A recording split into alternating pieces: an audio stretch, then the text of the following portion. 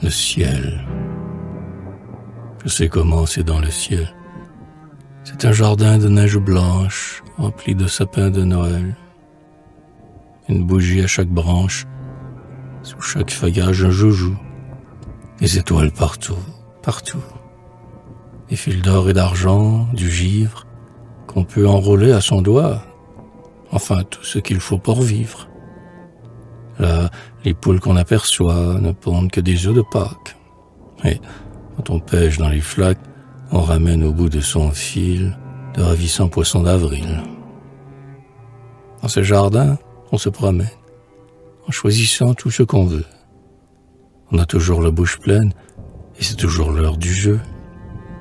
On y est toujours en vacances, car c'est dimanche tout le mois.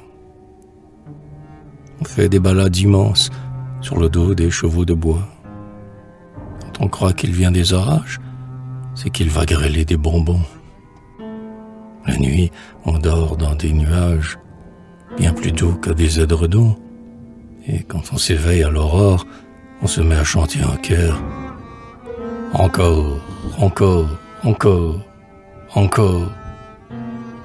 Quand on a du plaisir au cœur. On a le bon Dieu pour grand-père. On sait tout sans jamais rien faire. Et l'on s'amuse énormément. Voilà la vie au firmament. Dites, vous me croyez, j'espère?